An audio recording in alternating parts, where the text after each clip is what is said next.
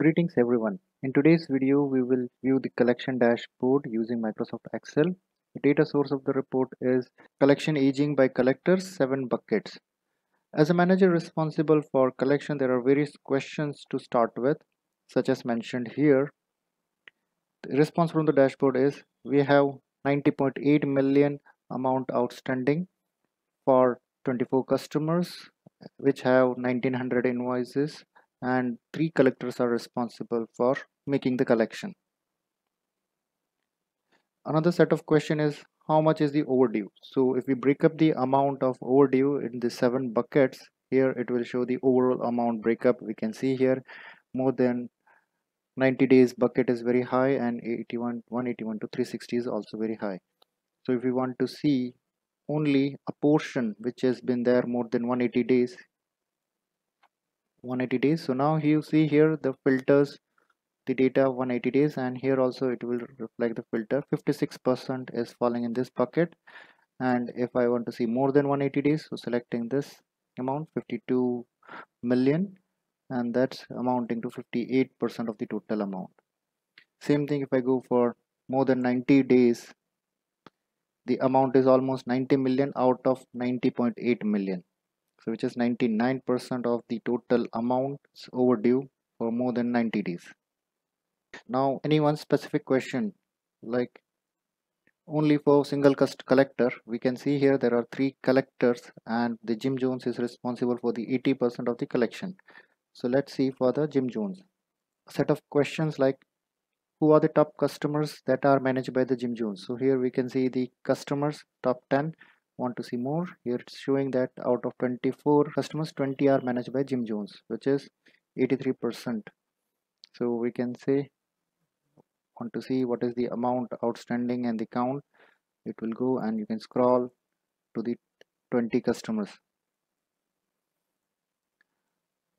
Second is we want to see how much is the contribution of top 3 customers.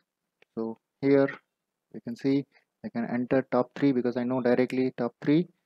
58% of the amount which Jim Jones is responsible belongs to top 3 customers. So only top 3, if we focus only the top 3 customers, 58% will be recoverable.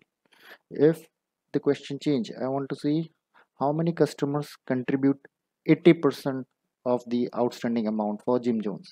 So we want to see here when this reaches 80%. So I get on increasing 5, 6, 7. So out of 20, if Jim Jones is focusing only on the 7 customers, he will be able to realize 80% of his collection. And this is across all the buckets. So as of now, we checked only for the Jim Jones, and for the customer wise, you can also see by which state he is outstanding. So he is responsible for so many states. Again, I can scroll, and 11 states are here, and any cities. And when I select this, you can see this also gets changed. So let me see here, top 3. So Jim Jones responsible for top 3 cities.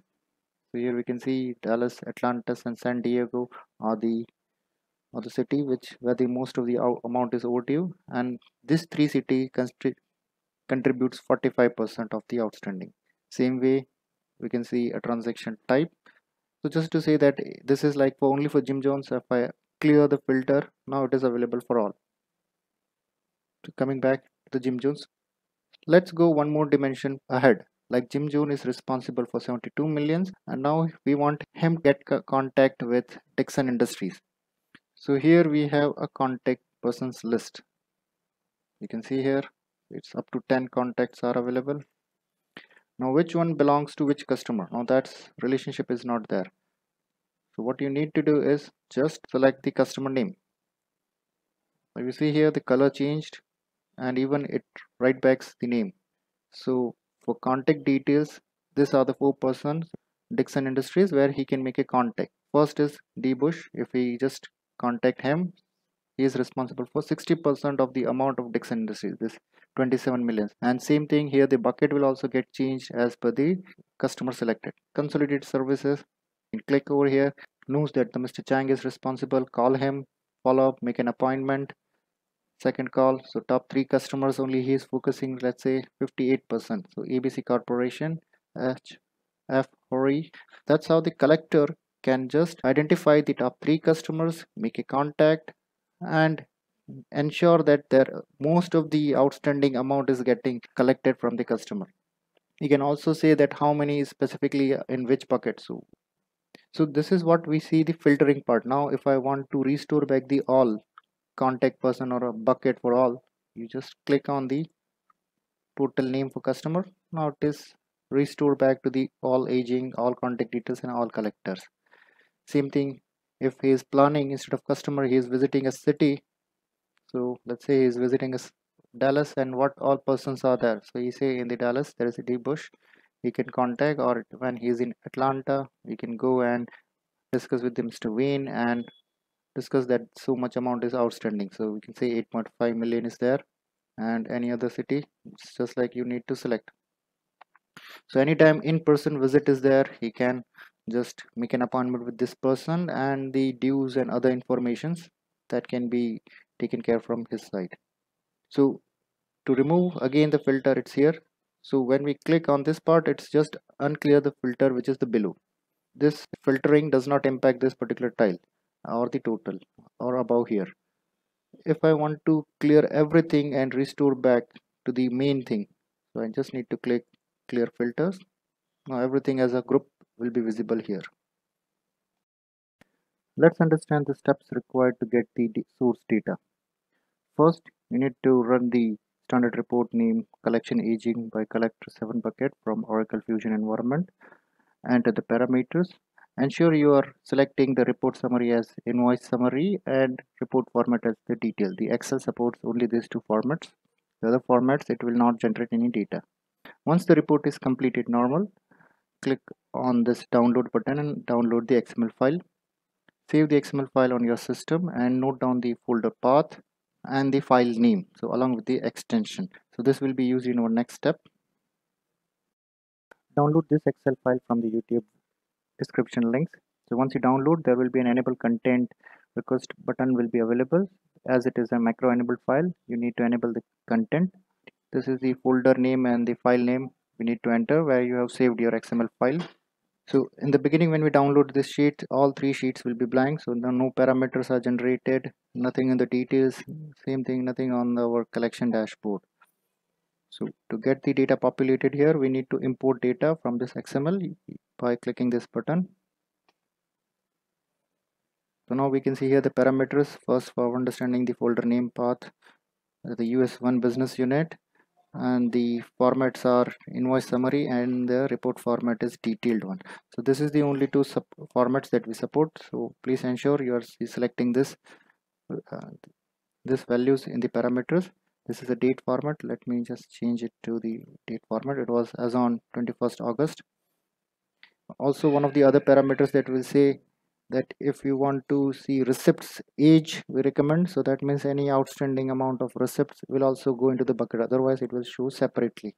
So this is the data which is populated in the parameters. This will help you to, whenever you are seeing a data, it ensures the user what business unit or what parameters are in, as on which date it is the data is available.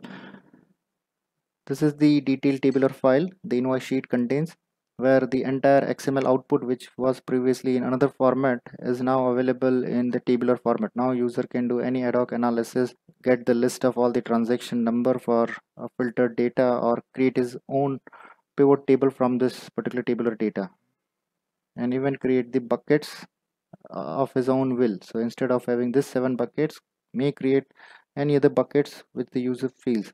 So if you want add here any if conditions and say more than this overdue, that is also visible. So you can have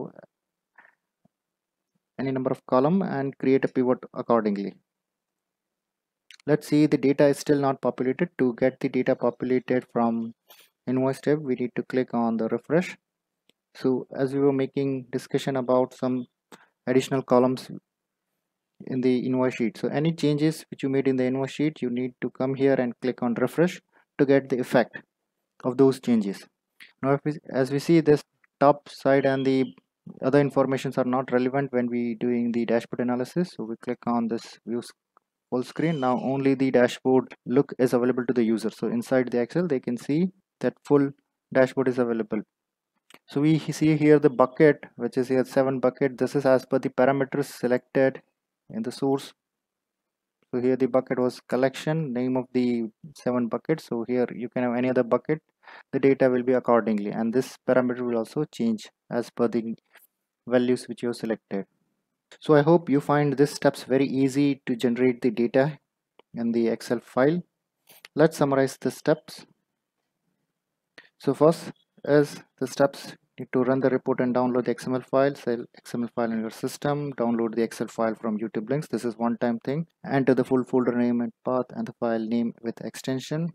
Import data by clicking the button import, and then refresh to get the data in the pivot table. So these are the only 6 steps that you need to do when you want to get data converted into the Excel file. If you have any questions or suggestions regarding this video, please post your comments onto the comment section below. So I will be happy that to give you the responses. If you have any other requirement to convert your XML data or CSV file in Excel or create a dashboard in Excel, please contact us as datainc.analytics@gmail.com. Thanks for giving your time. Have a nice day.